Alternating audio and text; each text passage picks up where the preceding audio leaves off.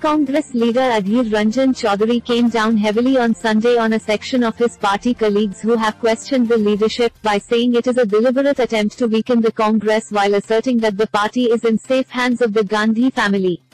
Accusing the said section of Congress leaders of raising the bogey of leadership crisis at the behest of interested parties as a manufactured truth, Chowdhury, the leader of the Congress in the Lok Sabha, said lakhs of party workers and supporters have unquestionable faith on Sonia Gandhi and Rahul Gandhi's leadership and no one else can do justice to the post of party president.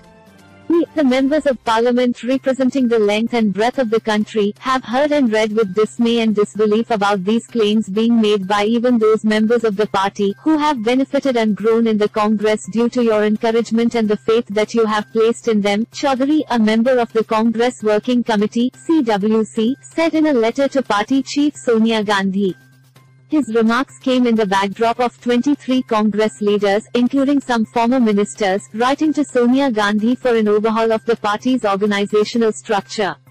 At a time when the country is facing a grave threat from the BJP RSS and their fascist governance, to raise the bogey of leadership crisis at the behest of interested parties is only a manufactured truth, Chowdhury said in his letter to Sonia Gandhi. They would like to perpetuate to derail yours and Rahulji's persistent efforts to pin down the Modi government on its failed governance. This is a deliberate attempt to weaken the party, he added. Referring to Sonia Gandhi's refusal to take over as the Prime Minister in 2004 and Rahul Gandhi's decision to step down from the post of Congress President after the party's 2019 Lok Sabha polls debacle, Chowdhury said these decisions prove that the family do not hanker for power. Expressing complete faith in Sonia Gandhi's leadership, he said she took over the reins of the Congress at a difficult time and shepherded the United Progressive Alliance (UPA) to power at the centre when the grand old party was least expected to run the country. Chowdhury lauded the contribution of Sonia Gandhi and former Prime Minister Manmohan Singh for ensuring economic and social growth of the country as compared to the prevailing propaganda and jumlas put together. We would like, therefore, to reiterate our complete and unwavering faith in your leadership of the Congress party.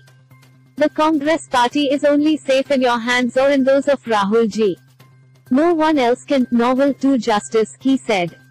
Chowdhury's comments assume significance as they come just ahead of the CWC meeting on Monday in New Delhi, where the leadership issue is likely to be discussed with Sonia Gandhi completing a year as the interim party chief.